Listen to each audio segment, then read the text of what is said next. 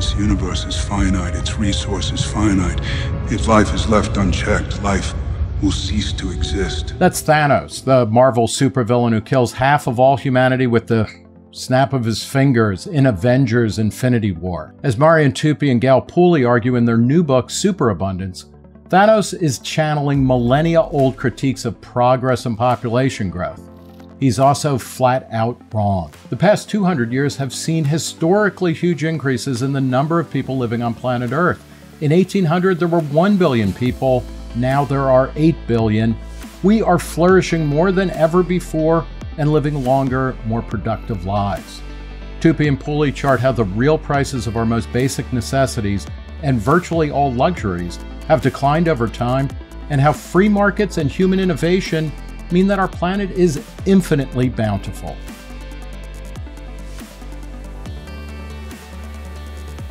Gale Pooley, Marian Tupy, thanks for talking to Reason. My pleasure. Glad to be here. All right, so let's start with the elevator pitch for Superabundance, the story of population growth, innovation, and human flourishing on an infinitely bountiful planet. Marian, why don't you start? What's the elevator pitch for this book? Well, people have been wondering about the relationship between resource abundance and population growth for at least 2,500 years. The ancient the ancient Greeks thought about it, the ancient Romans thought about it, the Chinese thought about it, the Indians thought about it. And really, people have always had this sort of ambiguous feeling about population growth. But 200 years ago, and really over the last 200 years specifically, since Thomas Malthus published his famous essay on the principle of population, most people have been generally negative to our population growth. In other words, there was an expectation that as population grew, resources would become more expensive, therefore scarcer, and there would be some kind of calamity, maybe running out of food, starvation. The world would be destroyed as we know it. Now, in the last 200 years, specifically between 1800 and 2022, population of the world has increased from 1 billion people to 8 billion people, and yet, what we found in our book, by looking at hundreds of different commodities, fuels, minerals, metals, even finished goods, and some services, everything has become cheaper in terms of time price. People simply have to work less and less time in order to buy things which are essential goods and commodities in order to survive. Things are just getting cheaper. Yeah. And that tells us that every human being on average creates more value than he or she consumes, that human beings are inventors and innovators, and they can create more value for everyone, thereby increasing standards of living. Oh, and that is, I mean, we'll get into this, but you guys spend a lot of time documenting the great enrichment, which is the term that Deirdre McCloskey and other economic historians have used for the past 200 years, roughly the period of industrialization, where things went from being pretty flat for 1,000 years or more to getting better and better. Gale, one of the kind of figure, the spirit animal of your book is Julian Simon. Can you explain who he is and why he's so important to the project here? Well, Julian Simon actually was this obscure kind of economist and was teaching at a university. And there was a book that was published in 1968 by Stanford biologist Paul Ehrlich. And the title was The Population Bomb. And he makes these claims about, look, we're facing this extinction because there are too many people. And Julian actually said that when he originally read the book, he thought, well, this theory seems to be reasonable. But as he began to kind of check the facts, what he discovered, he said to his surprise is that as population increased, all these resources became even more abundant. So he and Ehrlich began to have this quite public dispute about what was going to happen in the future. What is that relationship between population and resources? And it finally ended up in a bet.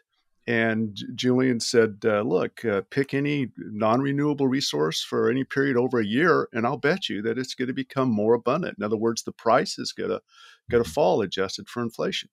And so Ehrlich picks 5 metals: copper, chromium, nickel, tin, and tungsten. And they had this bet for a 10-year period from 1980 to 1990. And that's when Julian really, put this kind of issue at the forefront. And, as professors, we kind of get away with saying whatever we want to say and never really be held accountable for it. So he really made Ehrlich accountable for what he'd claimed. And at the end of that 10-year period, Ehrlich had to write Simon a check for $576. The real price. Good news is the check was worth a lot less, when the bet finished than when it started. So in that way, Ehrlich kind of won, right? Well, it was adjusted for inflation, so he actually did. He did, but the original bet, Julian says, "Well, I'll bet you like $10,000," and those guys said, "Well." Julian says, how about just 1,000? It's just the principle. It's not the amount. And they were really opposed to him lowering the bet, and he ended up saving them, fair amount of they would have lost 10 times more. Simon, who spent most of his academic career, I guess, at University of Maryland teaching as a business professor, was lionized in early issues of Wired magazine in the early 90s as the doomslayer, because he was against a kind of generalized intellectual background of people, a cast of characters who were saying, like the world is running out of everything. It's, it's running out of space. It's running out of air. It's running out of climate. It's running out of minerals and, precious metals, etc. Simon said no. And he then went on to talk about humans as the ultimate resource, right? And that is really, this is kind of the foundation upon which you guys are planting or building your case for superabundance. Can you tell either of you? Could you explain the concept of time price, because that is also central to the way that you measure whether or not things are becoming more or less abundant, more or less available, more expensive or less expensive. So, Marian, you want me to talk about it? Go for it. Okay, so time price basically begins with this idea is, look, as we buy things with money, but we really pay for them with time. How much time does it take you to earn the money to buy that thing? So there's a money price that you can express in dollars and cents, but there's a time price that you can express in hours and minutes. And so we felt like, look, if we can go to time prices, it offers really 5 advantages over money prices. First of all, a time price more fully captures, because the time price equation is real simple. It's just how much did it cost you divided by what's your hourly income. Mm-hmm. So if something costs $20 and you're earning $20 an hour, the time price of that thing is 60 minutes. So then the question is, what's happening to that time price over time for you or for the category that you're in? And so we move to these time prices. And because it's this ratio of the two variables, you're more fully capturing innovation. When innovation shows up, it not only shows up in lower prices, it also shows up in higher incomes. So it more fully captures innovation. The second feature is you can transcend all of these issues, all these contention about CPI and GDP deflator, all of those you can transcend. Third value is you can go to any country with any currency, look at any product at any time, and calculate a time price. I can go back to France in 1850 and figure out what the time price was for a loaf of bread and compare it to the time price today. The fourth advantage is time is this universal constant. It's not, you can't inflate it, you can't counterfeit it. Of the 7 fundamental measures in science, 6 of them go back to time. It's a second of time. It's this fundamental feature. So if we can move economics from thinking in money to thinking in time, I think we then allow that discipline to become more scientific. And then the last reason is that time, we have this perfect equality of time. We all get 24 hours a day. So people then think in time, and they think relative time. So if we can measure people instead of income inequality, if we can think about time inequality, I think it's much more informative and revealing in terms of what kind of life we have. Yeah. Okay. What about the question, just very quickly on this, the using time prices? Is it capable? Are we capable of really comparing life today in terms of what we spend money on, what we spend time on, and 1800 France, or You know, I mean, we all have more computing power than the ancient pharaohs of Egypt. You know, but do we lose something when we just focus on, you know, everything as a function of the average, you know, the average wage given to the average laborer in a given period? You know, no prices, no measurement is perfect, but there are some very important things for which time price is ideal. Especially things which are of greatest importance to the least fortunate among us, be they in America or be they in Ghana. A bag of potatoes is the same today as it was in 1700 Germany. A bag of oranges is the same today as it was as it is in Ghana. We are measuring basic food items, and we are always very careful to compare like with like, bananas with bananas, oranges with oranges, a pound of beef with a pound of beef. We don't look at Lamborghinis or yachts.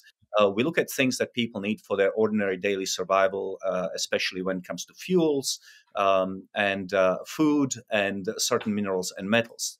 Because, of course, you cannot eat a pound of aluminum or a pound of copper, but they're all part of processes of production that, of course, inputs, which make outputs cheaper.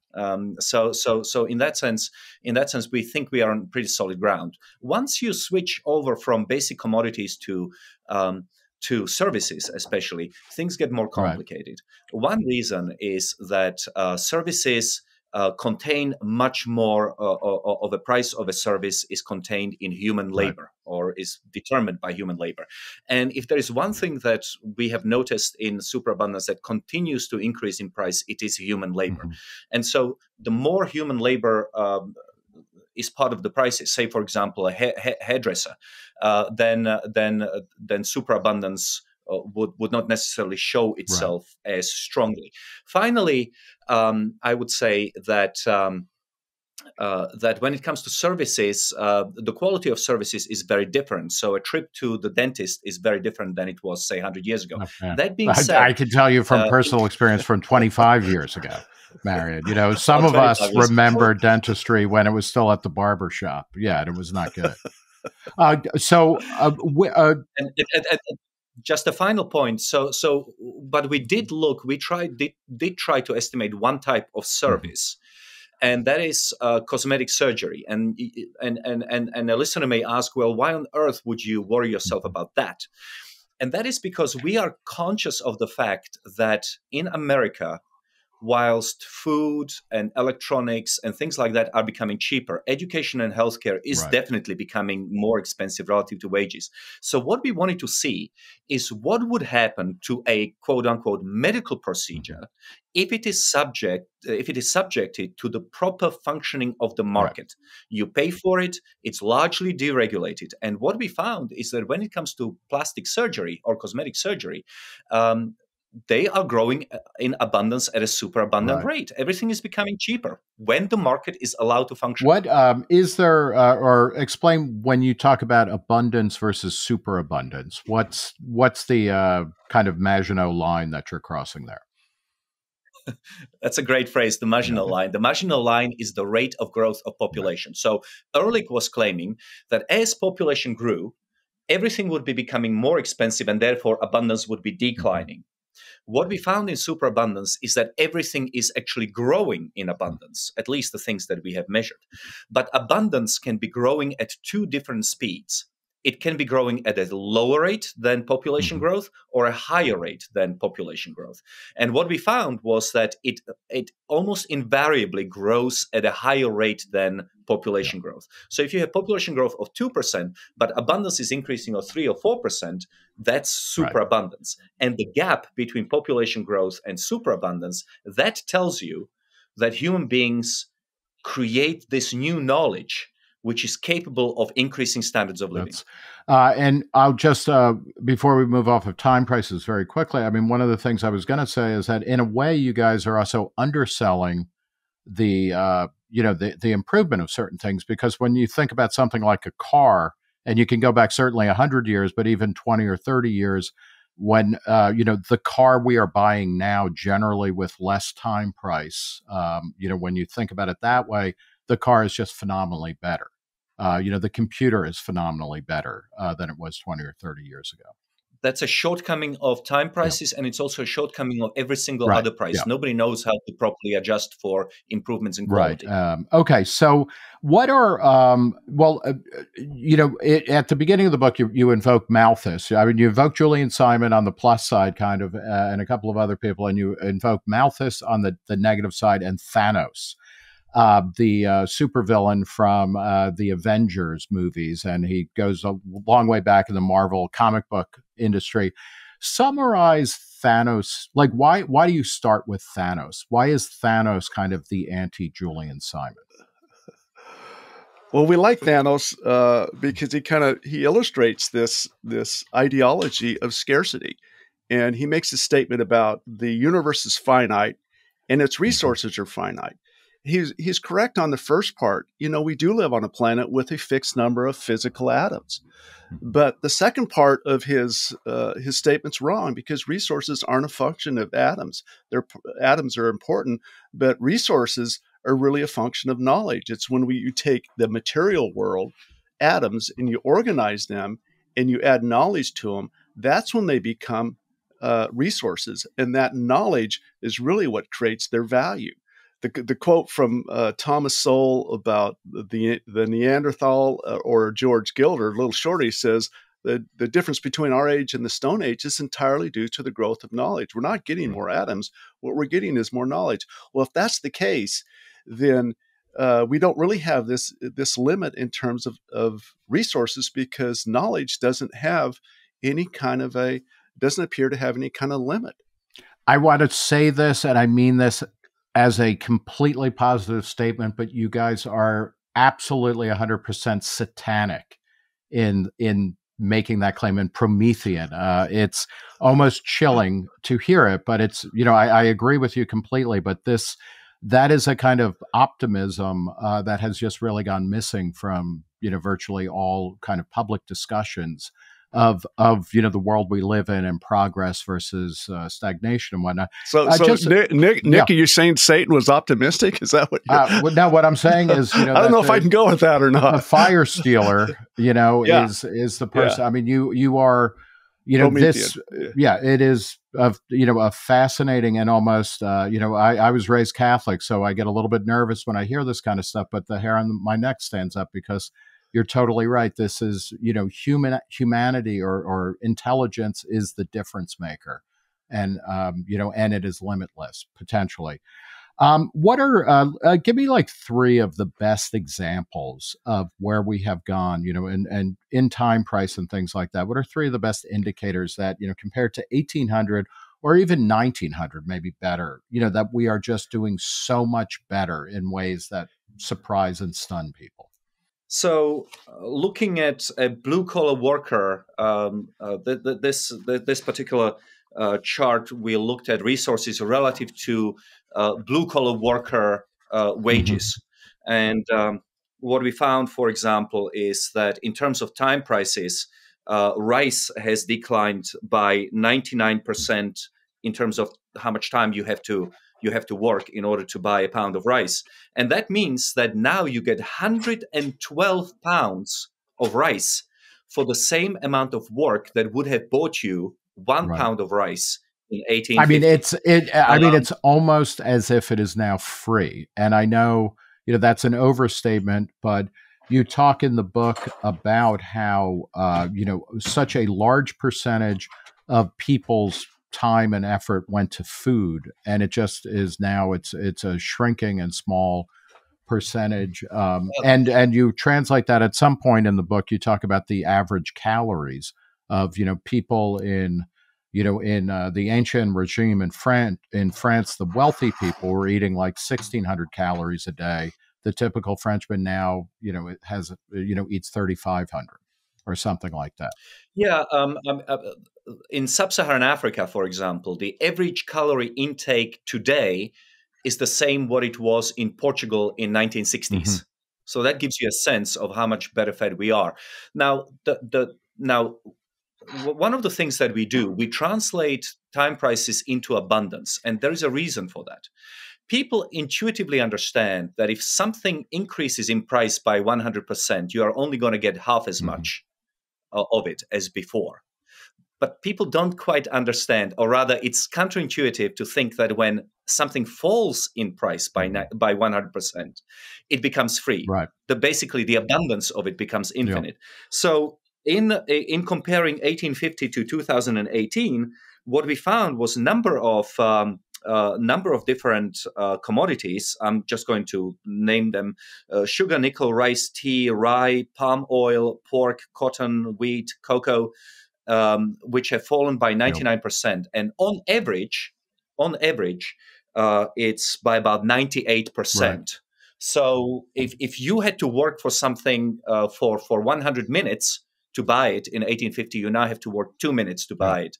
And that translates into multiple number of pounds of things that you can get now as opposed to before. But it's also true that you don't eat 112 pounds of rice, right? In a profound way. And I mean, I think the book gets at this in a pretty spectacular way. What it does is it opens up, all of the time that, they, instead of spending 2 minutes working for food or for palm oil or something like that, you now have, 58 minutes in an hour to do other things. Right.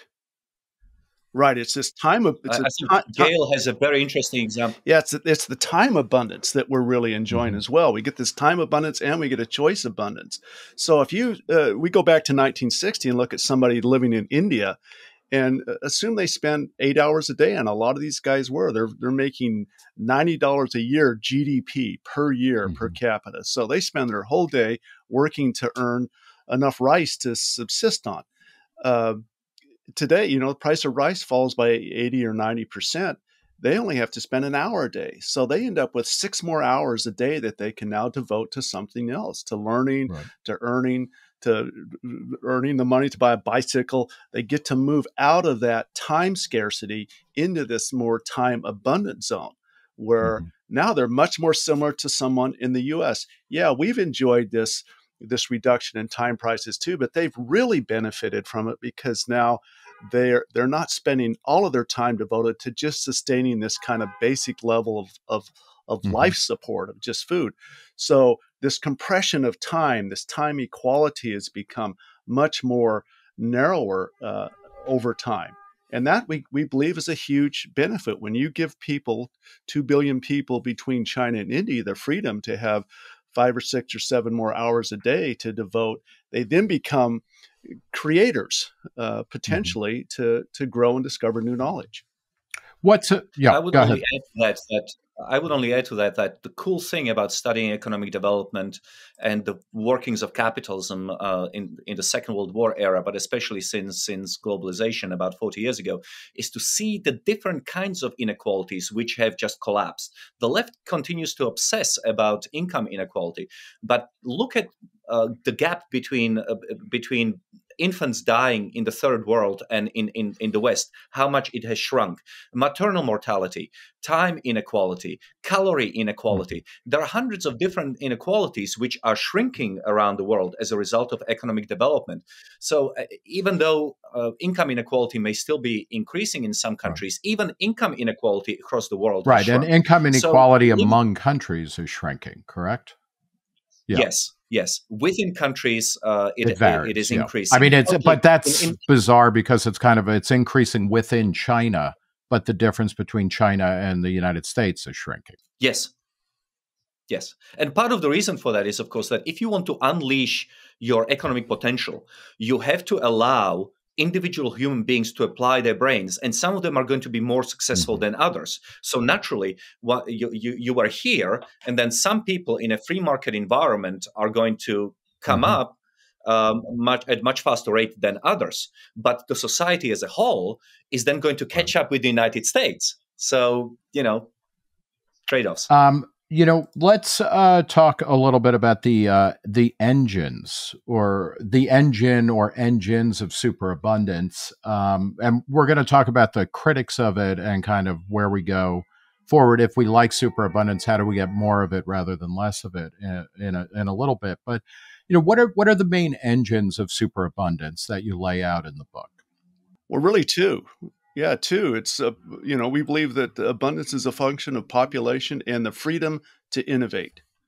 Right. And you can have an increase in population, but if they're not free to innovate, you really don't have this increase in abundance. But if you add a small measure of freedom, for example, the China situation, you suddenly see people begin to escape poverty because of this ability to now, this freedom to innovate, which is really the freedom to go out and discover and activate valuable new knowledge. Innovation is really this discovery of new knowledge. And then let's talk a little bit about population growth first, though, because at one point in the book, you talk about how between 1800 and 1900, the population of Europe, and I don't have it exactly in front of me, you guys might remember it, but it more than doubled, I think, in a century where Europe became much wealthier. So what is the role of population in creating more abundance? Innovation is a function of invention, and invention is a function of ideas, and ideas are a function of human beings. So you've got to have human beings to be able to have this idea creation and discovery process, and then they have to have the freedom to act on those ideas. And then so basically, this is like having, in the example, and I'll butcher it, but about how having a million monkeys or an infinite number of monkeys at an infinite number of keyboards, you'll get Shakespeare written. Basically, by having more monkeys, by having more people, you have more kind of random choice generators who are going to come up with a better way of doing something. Yeah, I think in a way, because it's only a fraction of society that ever innovates, that has the idea leading to inventions and innovations. I mean, the evidence on it is a little bit, all over the place. But let's assume it's 5%. I think 5% is a good guess. So 5% of 1 billion people living in 1800 will be much lower in absolute numbers as 5% of 8 billion.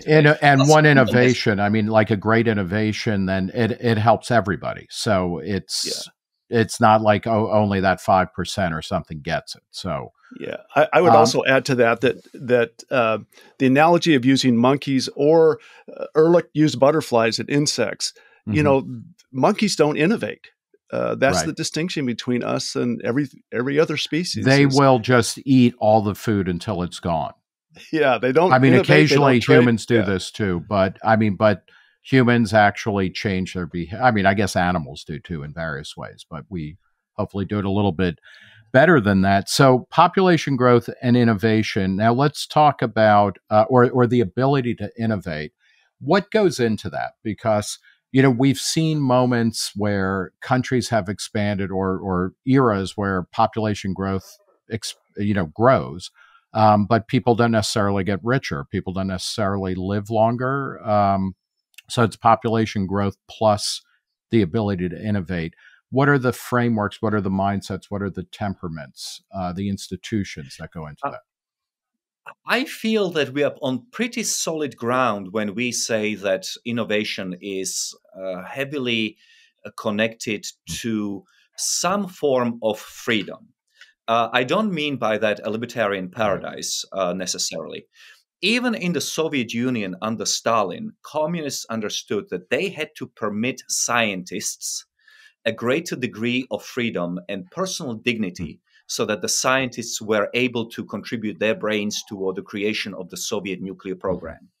Throughout history, what you find is that when you have these economic efflorescences of economic growth, be it in Venice or the medieval Italian states, or be it in Song China, it usually coincides with a period of greater liberality. It doesn't have to be necessarily a perfectly functioning liberal democracy, but it has to have some free component. After all, in China today, people are not free. Right. This is not a free country, but it is much freer than what it was under Mao. So that element of liberalism, greater allowance for people to, at the very least, speak associate, exchange information, invest is very important. Yeah. And in part of the chapter that talks about, or part of the book that talks about that, you cite Matt Ridley's, the idea of ideas having sex. So that is kind of where what you're talking about is you have more people, and people have some degree of greater freedom to kind of talk amongst themselves, and people come up with new and interesting ideas. Yes, but they must also be allowed to put those ideas into practice. One of my favorite examples is from ancient Rome. 3 different ancient Roman authors talk about the unbreakable glass inventor who comes to the Emperor Tiberius and tells him, I've come up with this great invention. Can I have some money, please? And Tiberius asks him, did you share this knowledge with anyone? And the inventor says no, and the inventor is put to death. Throughout human history, elites, which is the key here, because elites really determine which way the society goes. Elites have been incredibly skeptical about invention and innovation. Whenever there was a period of economic or innovative efflorescence, they tried to quash it, because economic innovation and dynamism is actually very bad for totalitarian control. Part of the reason why Xi is doing what he's doing in China right now is because he realized that the economic dynamism of China has been getting out of control, and the Communist Party was falling behind in its ability to control it. So he made a conscientious choice. I'm going to squash the economy in order so that I can still control it. Yeah, I think we'll see how that plays out, right? But the other great example is the printing press. I mean, the printing press was basically invented in both China and Europe. But where did it thrive? It was able to succeed where you had a culture that was competitive. In other words, the institutions had to compete with one another, and that allowed this window or this opportunity for this invention to become an innovation in Europe, where it was really suppressed in China. Right. So, and this also goes to the point Marian was making about, we're talking about relative liberality here, because it's not like the printing press was welcomed with open arms in Europe, right? I mean, it helped touch off, hundreds of years of war, right? Based on what was being published to what end. Yes, but in Europe, printing presses take off in 15th, 16th centuries, whereas the Middle East, which is the Ottoman Empire, has to wait until 1728, when a Hungarian immigrant who converts to Islam establishes the first press in Istanbul, Constantinople back then, and he's immediately shut down. So they had to wait for a very long time. And during this time, Europe is able to make all of this economic progress, which leaves the Ottoman Empire behind, and that's how that's part of the reason why it turns into the sick man of Europe. Final question on this before we talk about the critics of it. Is population growth necessary for long-term economic growth? Because, although the world recently, we were treated to headlines talking about how there are now 8 billion people in the world. Population growth, the rate of population growth is slowing. And a lot of people talk about how there are really no examples of long-term countries or societies with declining populations that have, sustained economic growth.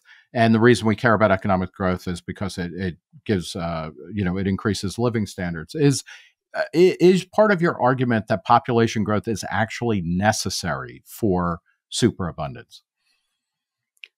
Yes, and I would also say that, but it's an interaction between population growth and the growth of human freedom. For example, you could imagine a situation 20 years from now, well, around 2060 or after, where the global population starts declining, but suddenly the entire world becomes free. Libertarian paradise, where you can say anything, you can invest anywhere. And there are no kids. In that case, right? Or fewer kids. Right. You have more time to invent. The point is that you could offset the decline in population by having a greater share of humanity living in freedom, being able to fully participate in global economy and innovation. But if the future around 2060 is one where the population stabilizes and then started declining, and at the same time, freedom starts disappearing from the world, or is going to be restricted to only a few number of countries, then of course you would expect to see lower economic growth. Could I ask? Go ahead. One more. I'd add one more thought to that. When population declines, you have this other effect of the demographic age, and it's like not only you're not having more people, your average age is getting older. So you could end up in a Japan kind of state where the average age is much older. And Julian Simon highlighted it that this innovation primarily comes from young people. And you could have more young people to innovate, even though you've got a large population. If the average age is 65, you're not going to see innovation either. Well, I was. And finally, on this point, I would just say that we do have pretty solid studies showing that people on whom we rely most on technological progress, mathematicians, physicists, they tend to have their discoveries in their 20s and in their 30s. After that, there are very few discoveries coming down the pipeline. So young people matter. Yeah. Especially in I was going to bring up Japan because my understanding is Japan is the only OECD country that has fewer people now than in 2000. It is a relatively free economy, against the backdrop of the world. But compared to the United States or many other countries, it's a pretty structured economy. Do you feel like they are doing it wrong, where they are, they have a declining birth rate, they have a sub-replacement birth rate, a declining population, and they're not liberalizing their economy enough? Well, we just did a little study on Japan, and as their population tends to flatten out and then start to decline, their GDP per capita is also following that same trend. Slows down, flattens out, and then it's gonna decline. I mean, it's still a pretty good place to live. It's a good place to live. You can live. Their life expectancy is like 88 in Japan, so it's a great place to live if you want to live long. But it's not that great of a place to live if you're expecting lots of new innovation and growth, and that's really going to be their challenge. Let's talk about the critics of kind of progress, broadly speaking, not necessarily with a capital P, but at least a small p, or material progress and abundance and superabundance. Historically, you guys say that Romanticism, the movement that grew out of, generally is understood to have been a reaction to industrialization and kind of the move to the nation state and to what we now call capitalism. What was going on with Romanticism, and what was its primary criticism, and how does it continue to influence critics of material progress? Well, to some extent, I think it starts with Rousseau. Both the main figures of the Enlightenment, or rather, all of the figures of the Enlightenment understood that life was getting better, that people were increasing their incomes, that they could see progress around them. The first progressive century is the 18th century, really, especially toward the end. But that's basically where the agreement ended. In comes Rousseau, and he says, all this new wealth is corrupting us. The figures of the Enlightenment were saying, the other figures of the Enlightenment were saying, the more wealth you have, the better the society becomes. He who is engaged in making money is engaged in making peace, or from Dr. Johnson to Adam Smith to Montesquieu, everybody sort of embraces creation of wealth and prosperity as a good thing until Rousseau. And he says that it's corrupting us, that it's making us less moral, it's making us more separated from nature, it's enslaving us. So the figures of the Enlightenment are saying that wealth is making us freer, and Rousseau is saying it's enslaving us. And beginning with Rousseau, all the way through the 19th century and into the 20th, you see this argument in fascism, in Nazism, in communism, all the way to modern environmentalism. Basically, it's based on this notion of Rousseau's noble savage, bucolic pre-industrial paradise, and things like that. So, and I mean, obviously, that is heavily influenced by Christian a Christian belief system, both in terms of, a belief in the Garden of Eden, the fall, of, eating from the tree of knowledge, being kicked out of, Eden. And then industrialization becomes this moment where we are really separated from nature and whatnot. Is there a case in the early 19th century that living standards, in the rush to industrialize, did life expectancy decrease? Were there plausible arguments to be had that this was not a good thing?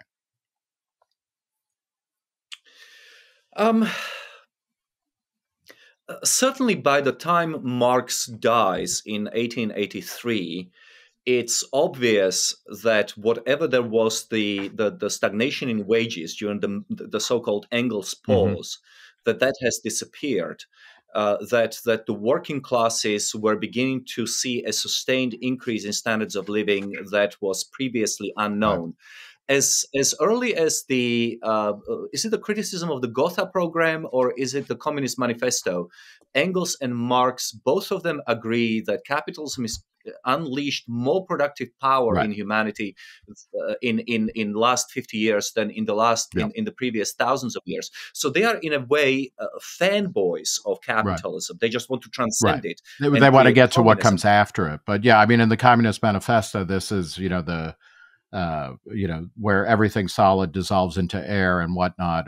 They really talk up bourgeois society as a difference maker. And Communist Manifesto comes out in 1848. So whatever the Engels pause was in terms of incomes per capita, it must have become obvious to people that things were getting better. 1860s, you have French historian whose name I forget right now, but who is mentioned in the book, who says that women now have more clothes that they can buy in 1 year than women previously in a lifetime.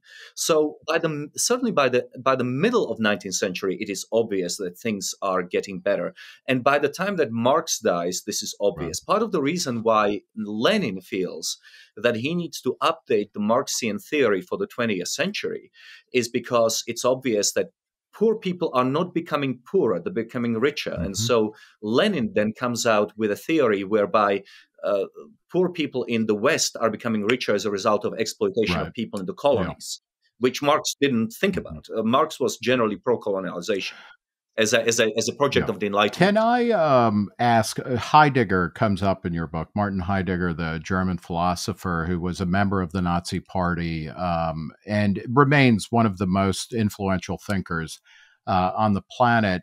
Why I bring him up is because he was a romantic. He was a German romantic. He, shortly after the war, kind of analogized industrial food production to concentration camps and was kind of like, the factory farming's even worse, type of thing. He's an outgrowth of the German nature movement. And there are clear kind of trends or thought lines that go from Rousseau and Romanticism to Heidegger to the modern environmentalist movement. Can you talk a little bit about how Heidegger plays in this kind of critique of the modernity that gives rise to abundance and how that kind of plays out in the modern environmentalist movement? Because it seems like there is the strongest case of people who are saying, we are destroying the planet, we are destroying Mother Gaia. I mean, they talk about all of the trends that you talk about in particularly negative terms. That it seems to be the clearest case of opposition to the kind of large project that you're pushing here. So I'm a little bit leery talking about that to an actual philosopher of ideas, which is unique. But my reading of that particular period is that as a result of Napoleonic Wars and the destruction of Germany by Napoleon specifically, there was a tremendous backlash against what the Germans perceived to be French Enlightenment. Rationality and industrialization in part, and the German. And I guess I'm sorry to interrupt, but I mean it's important to understand that France was the dominant economy, really, in Europe and in the planet, and in terms of industrialization. In America, I think we we give France short shrift as an economic innovator and powerhouse, particularly in the 19th century. Yeah, but back then, France was the European superpower and conquered the whole of Europe under Napoleon. And really, the conflicts were terribly bloody in Central Europe, in Germany, in Austria. And there's this reaction amongst Germans against the French, what they perceive as French Enlightenment, specifically reason, industrialization, capitalism, that sort of thing. And so from the beginning, it's an embrace of nature, seeing cities specifically as the centers of corruption, and the reason why we spent some time talking about German romantics is that in every one of these eras, it is almost as though people are looking for a reason to reject capitalism, industrialization, the Enlightenment. First, it's German nationalism, which of course then translates itself into Nazism. But then even in the existentialist movement and beyond into environmental movement, there is always a sense that we need something different than what capitalism has to offer. And so there is a reason why all of these ideas get resuscitated or get renewed in Nazism, fascism, communism, existentialism, environmentalism, is because it's the obvious way with which to bludgeon capitalism and industrial work. Let's where do you see the environmentalist movement going now, in terms of, or is that the primary, is the Green New Deal, or is, a broad-based environmentalism, is that the main foe of or opponent to a superabundance agenda? Or how do you seek to engage environmentalists, I guess, or people who maybe are not hardcore environmentalists, but say, I care about the planet. I care about the fate of the planet. But I'm also, I don't buy all of that. How do you speak to people like that to get them to, to take a superabundance agenda seriously? I always begin when talking about this subject by distinguishing between smart and well-meaning environmentalists who care about the planet, but whose hierarchy of values has the planet and human flourishing at roughly the same level, right? People like Schellenberger, people like Steve Pinker, people like that. They care about the environment. They want a clean environment. They want a safe planet. But at the same time, they understand that there has to be a balance. On the other hand, you've got the extreme environmentalists who really see humanity as a cancer upon the planet, as having children as an act of ultimate selfishness, and things like that. There are some positive things happening on the environmental side of things, partly because of the catastrophe that Europe is undergoing right now.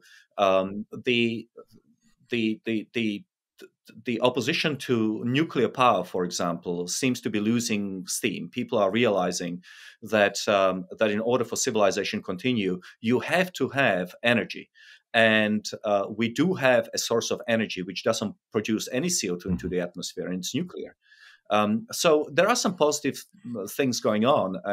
But at the same time, the megaphone is definitely still with the people claiming the coming of the apocalypse, which is why in the last chapter of the book, we are able to point to a number of public opinion polls, both in the United States and also in developing world or the rest of the world, which shows that increasingly women and parents are making their choices about how many babies to have, depending on environmental concerns. The world is going to burn up in 12 years. We're going to run out of resources. Our children are going to starve. And as a result of that, we think that contributes partly to the decrease in fertility rates. And we believe that because people tell us that. We are not going to have children because the world is By the same token, I mean, it seems that what changes fertility rates overwhelmingly is it correlates with the years of education that women have, which is widely seen as a proxy for equality, and global equality of women is really, Yes. one of the unbelievable emancipatory stories, liberatory stories of the past 2 centuries as well. Yes. So the fertility rates can be declining for positive and negative Right. reasons. So we are talking about changes on the Yeah. margin. If people want to go into businesses or factories or whatever, because the opportunity cost of staying at home and taking care of the children is high, well, that's their choice, right? As a classical liberal, Yeah. I understand that. All I'm saying is that if on the margin you are making choices because of these specific environmental concerns, this is the antidote. Right. And could you briefly talk about why we know that the world is not running out of resources, or the planet is not going to burn up in 8 years or 12 years or 15 years? Well, I would say on the resource side is look at the price. Mm-hmm. Look at the prices of things. And if we were truly running out of these things, the prices would be increasing dramatically. So the price contains this information about the relative scarcity of things. And then the time price really goes to the next level of saying, well, how much time does it take you to earn the money to buy that thing? And all of these products and services have becoming lower priced. They're becoming more and more abundant to us. So that would be the first thing. And then I think the second side, Marian can deal with that, the second part of the question. Well, I mean, even when it comes to climate change, which is not the focus of this book, we acknowledge that climate change happens. We are not climate change deniers. We understand there's lukewarming going on. We understand the role of CO2 in warming of the atmosphere. But I think that the key is that people should sort of evaluate the climate change in the whole. There are going to be things as a result of a slightly warmer world, which are also going to be good for humanity. 8 times as many people die due to cold than die due to warmth. And so having a slightly warmer world may actually decrease the number of people who die due to climatic change or variation. In addition to that, let's not forget that in the last 100 years, the number of people who have died due to extreme weather events, be it droughts or floods or earthquakes, has fallen by 98%. One way I like to answer this question, I don't know if it is totally convincing, but let me try, is that if we are going to be facing what the environmental apocalypse are talking about, an existential crisis, an end of humanity, then we need a measure, some kind of a statistic that will tell us whether in fact things are getting worse or better. So one statistic would be how many people are dying due to extreme weather. And that has decreased by 99% over the last 100 years. In other words, we are safer from climatic changes and extreme weather events on the planet today than we were before. And I think that global enrichment has a huge part to play in it. We are basically able to build sturdier buildings. We are able to estimate through satellites which way the hurricane is going to go. We have buoys at the bottom of the seas telling us when an earthquake happens at the bottom of the ocean and when there's going to be a tsunami. So by emitting CO2 into the atmosphere, we are making the world much richer, which is also making us safer. That doesn't mean that we should go crazy and emit CO2 forever in large quantities, but it does mean that it's a complex subject that people should consider all of its pluses and minuses. Let's do a little biography here. I'm always curious as to why people become interested in the topics that they write about. Gale Pooley, you teach at BYU Hawaii, so you are in some level of heaven already on Earth. But where did you come from, and how does it predispose you to be interested in these kinds of questions? I grew up in Idaho. My father had a gas station. And so I kind of come from this working class family of 6 children. So 1970, 1968, I had to read Paul Erdrich's book, and I think it was junior high, on the population bomb. And coming from a family of 6, it's like, wow, my parents are they responsible for the planet ending? And then just this curiosity about economics. I had the opportunity to meet Julian Simon in 1981 when I was in grad school in econ. And it's like, wow, this guy seems to be reasonable, and he seems to have had this experience with the facts. And when he said, look, the facts are what really changed my mind, I thought, well, I'm going to look at your facts. And as I began to explore and do the research, really the economic analysis of stuff, I completely changed my mind as well about what that relationship was between resource abundance and population growth. More people result in more abundance. And that was Julian's argument. And that's what we try to extend in the book. And it's interesting in the book. You guys also you participate in and extend arguments that are made by people like Steven Pinker and Max Roser. The idea of factfulness and facticity. Obviously, Marian, you run Human Progress, a website that is published by the Cato Institute. That's been a big influence on Pinker and other people like that. You, I know, from our friendship, you were born in communist, what became Slovakia. Is distant memories of communist privation. Is that what's driving your interest in not just abundance, but superabundance? Yes. I grew up in communist Czechoslovakia. I was 13 when the wall came down. After that, I lived in South Africa, in the United Kingdom, and then in the United States. And with every step of the way, my standard of living has increased as, I moved from one as my freedom has increased. But the bottom line is that as a child, I grew up seeing the failure of socialism, and defense of capitalism has become very important to me. In other words, it's something that I feel very, very personally. Everything in the book that we do, we document with facts and mathematics. So people will be able to see for themselves what the evidence is. But the driving force certainly is the defense of the free markets. And there was some time, maybe about 20 years ago, when I realized that after this fundamental failure of communism, the green movement has become a home for parts of the green movement. Parts of the green movement became a home for watermelons. People who are green on the outside, but red on the inside.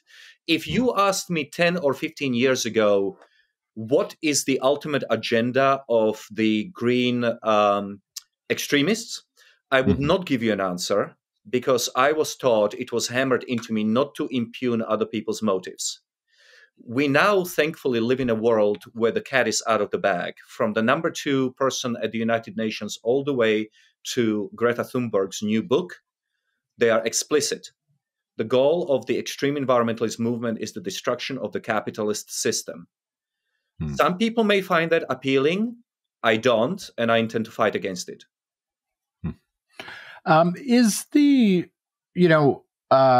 Is kind of the motivation there, is it less about, it's not like these people are Marxists and they are, they think Marx had everything right and they want to instill his version of heaven on earth or something like that.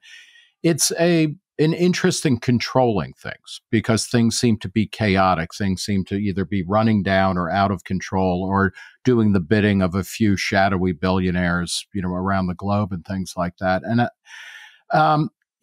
I guess one of the larger questions I have for both of you is, are we in a stage now where, and Joseph Schumpeter talked about this at the end of Capitalism, Socialism, and Democracy, where you live in a society that becomes wealthy in a way that it takes wealth production, which has eluded humans for most of our history, for granted. And then you think the only thing that matters is how do you kind of distribute a fixed set of goods to people. That's the function of economics. That's the function of government. That's the function of civil society. Is that where we're at? I mean, that people cannot see past the idea that we can have wealth creation, innovation, and growth that is not inherently destructive. And that's their main failing. I would let Gale go first because I speak too much, but I'm happy to go. I would just say, Marx, he felt like the production problem had been solved. His obsession was on distribution. So if you assume the world can produce all of this wealth and abundance, and it's distribution that you need to worry about, then you can become obsessed with that. But we still fundamentally have this production problem. How do things get made? And so I think that's a part of the failing, is recognizing. And if you grow up in a very wealthy society, if you never actually have to do things with your hands, and you're in academia, it's very easy to be kind of caught up in these ideas about how, if I was in charge, given my motives and my ethics, I would do it this way. And, when we allow intellectuals to have that kind of authority and power in a culture that haven't really dealt with the realities and have never really paid the costs for being wrong, then you're going to have this attention to that kind of an ideology. So our pushback once again is, look, you've got to look at the facts. You've got to think about the historical perspective of how expensive things used to be and why are they so abundant today. It wasn't because we've come up with a new distribution system. It's because we've been able to continually innovate, and that requires human freedom. Yeah, and I would simply add to that, thank God that nobody had the power to stop innovation in 1900, when there's a famous anecdote of somebody who said that we can shut down the patent office in Washington, D.C., because everything that could have been invented was. And that was 24 years before antibiotics came online. So the point is, thank God nobody did that. And I think it's incredibly silly to think that we have reached the pinnacle of prosperity. It cannot get much better. Of course, it can get much better, not just for people in the other parts of the world, but also people in the United States.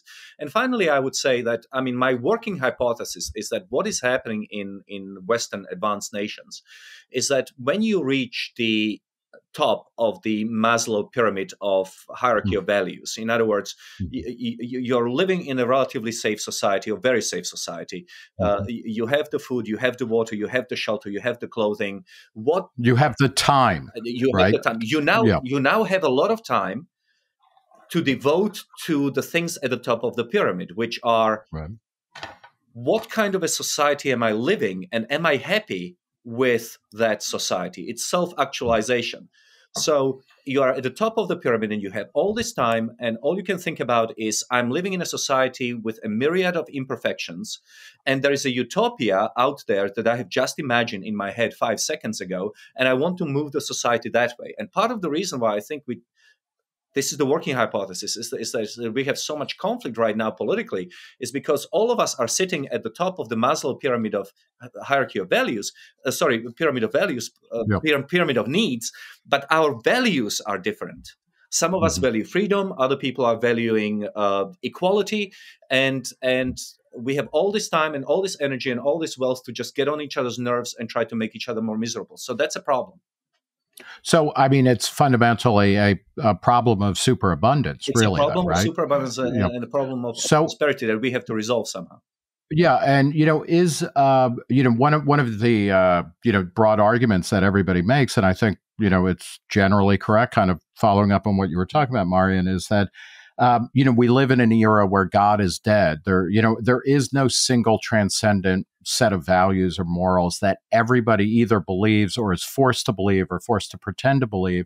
And so we have a proliferation of different ways of living a meaningful life, which leads to conflict, which leads to sniping and tribalism. Is that, how do you, within the framework of superabundance, how do you manage that kind of conflict so that it is productive and not destructive?